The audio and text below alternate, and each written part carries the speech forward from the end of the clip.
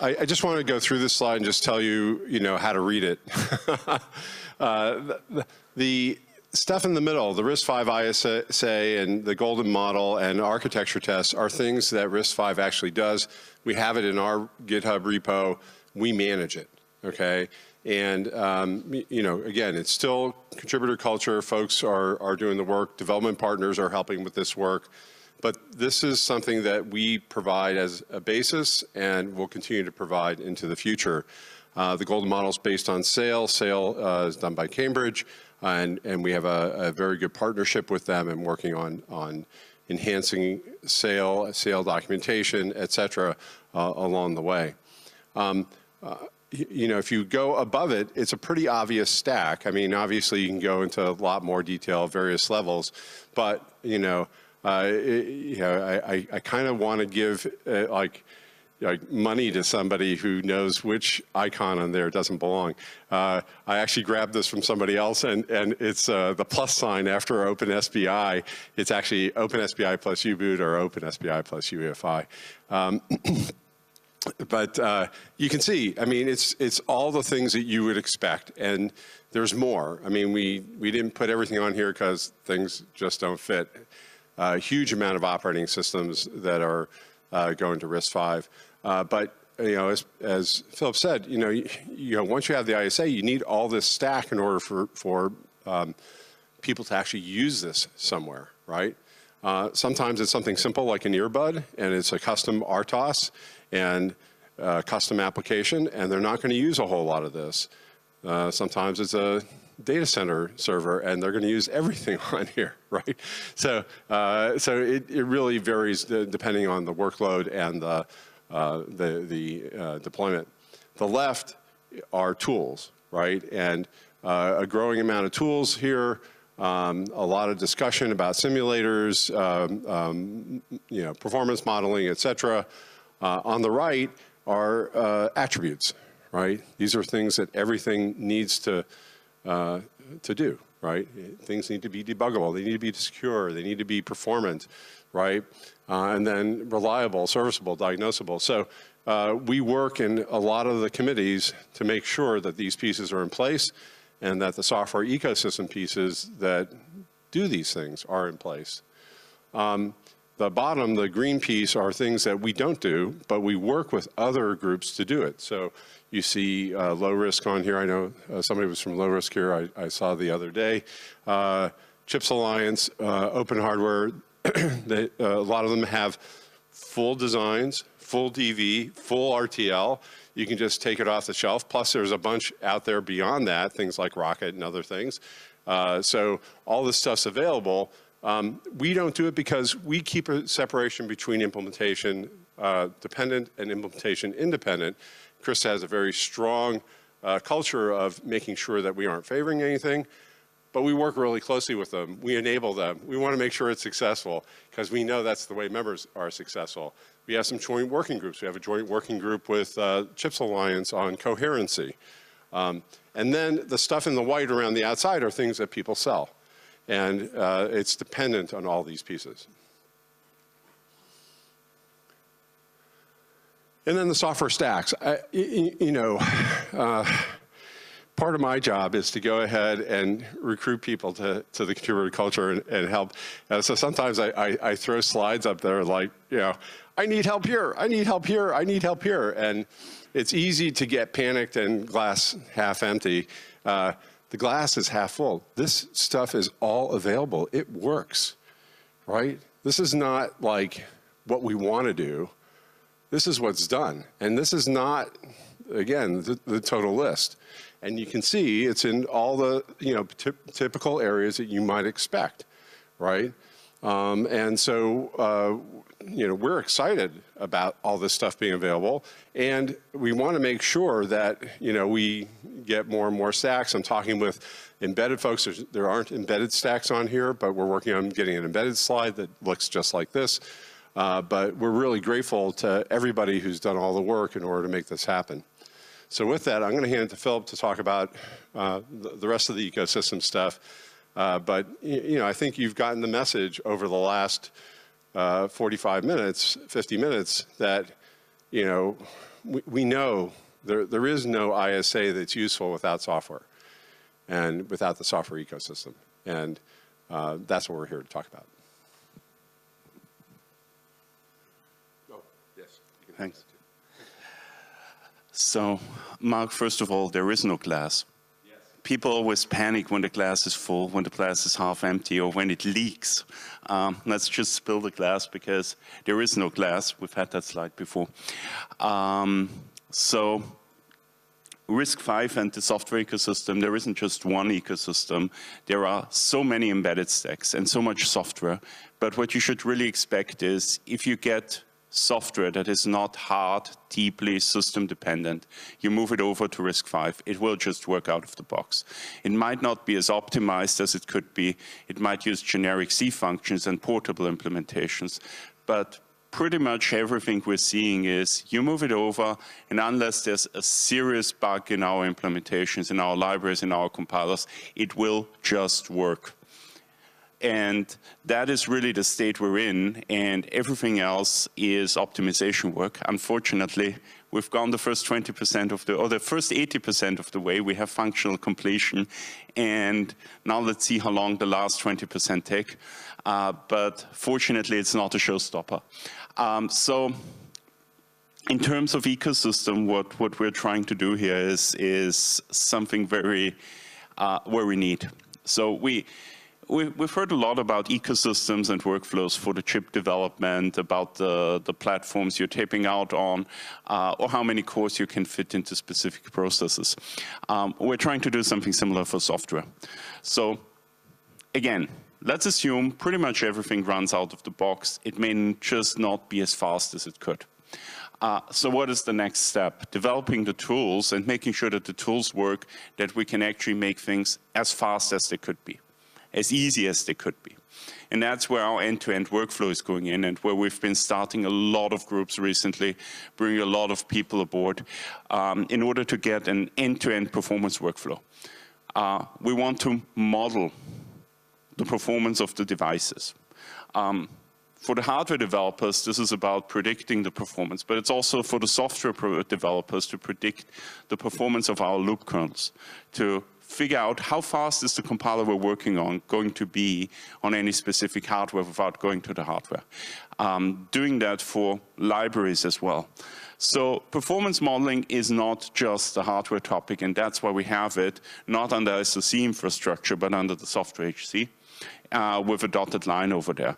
So the goal of the efforts that we have is to establish a performance modeling framework for RISC-V with all of the tools around it that allows us to predict performance of software applications without going down to the hardware.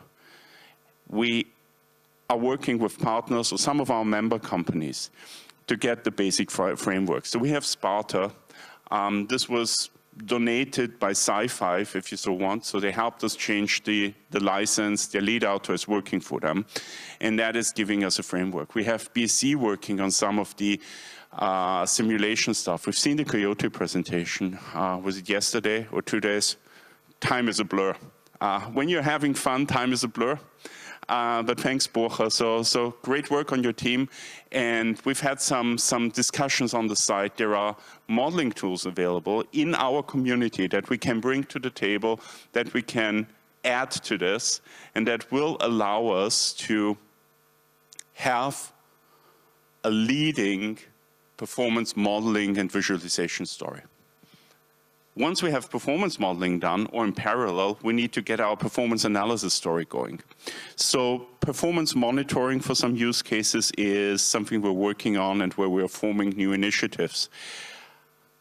This means how do we get the performance monitors out of there for the applications that matter to our customers? How do we do that in a virtualized environment, in a metered environment in the data center? So there's going to be some software-driven hardware changes coming up. And of course, analysis tools, visualizing traces, capturing traces, directing the software effort towards the points where it hurts most. I could tell you stories. So I'm managing a team that is working on compilers mainly and performance. we can't work on everything. So what is the biggest pain point? Where are we spending the cycles? Where are we spending the cycles relative to other instruction sets? Where could we spend fewer cycles?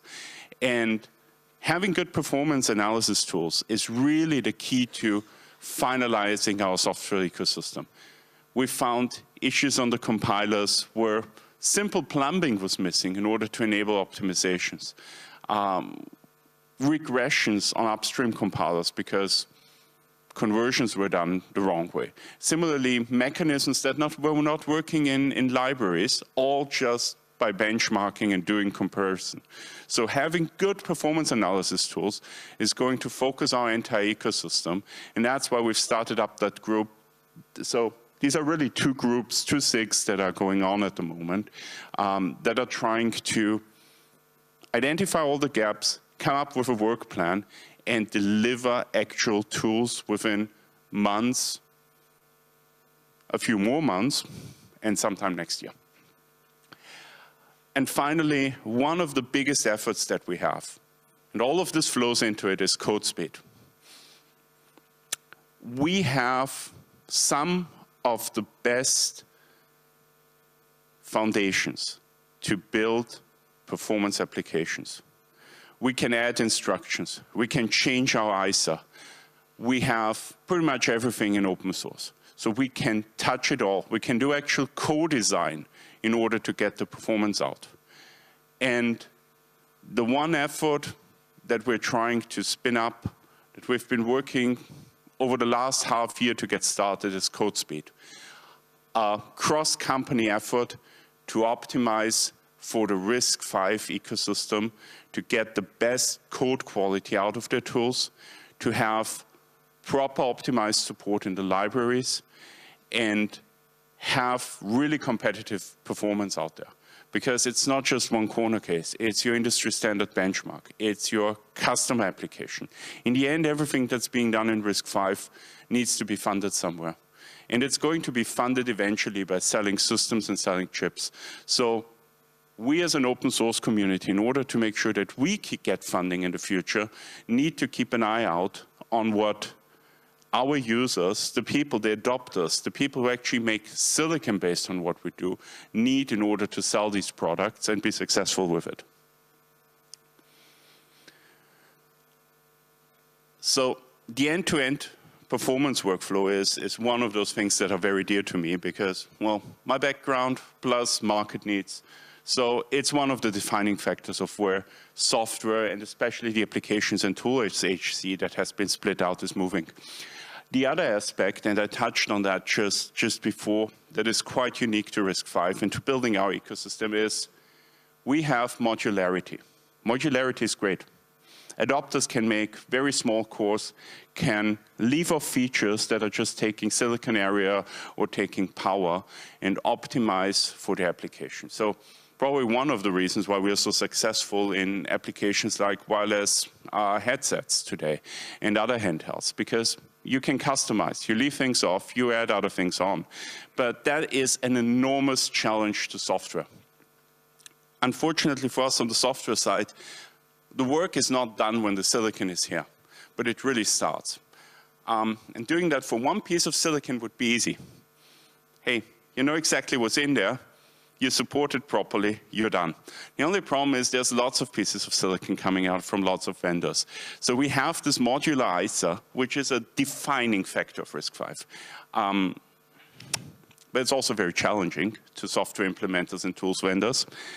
So we have this modular ISA, which is a huge opportunity for us. And then we have vendor-defined extensions. You've heard this about the third times in me saying today, vendor-defined extensions, X extensions, custom extensions, because this is where RISC-V is heading. This is where RISC-V has its value. It's not just for legacy stuff where people didn't want to wait for standards to come out. It's especially for application-specific things that vendors might not want to fully open, for application-specific usages where vendors say, well, this only matters to us, so yes, we're going to publish it, but who's going to adopted. I mean, we were talking about things like that yesterday when it came to some of the code size improvements, when we were talking about zero overhead loops. So all of that goes into the vendor-defined extensions bucket. And here, a lot of community work is needed because people are only interested in solving their problem. They are not necessarily interested in how to get this upstream, how to get this generally supported. And even if so, they want to have the least in effort. And the only way we can make this easy for them is by defining the ground rules early, so that they design the right way, that their documentation already names the instructions in a way that is acceptable, that they publish this, and that they provide us with the necessary patch set so we can move it upstream.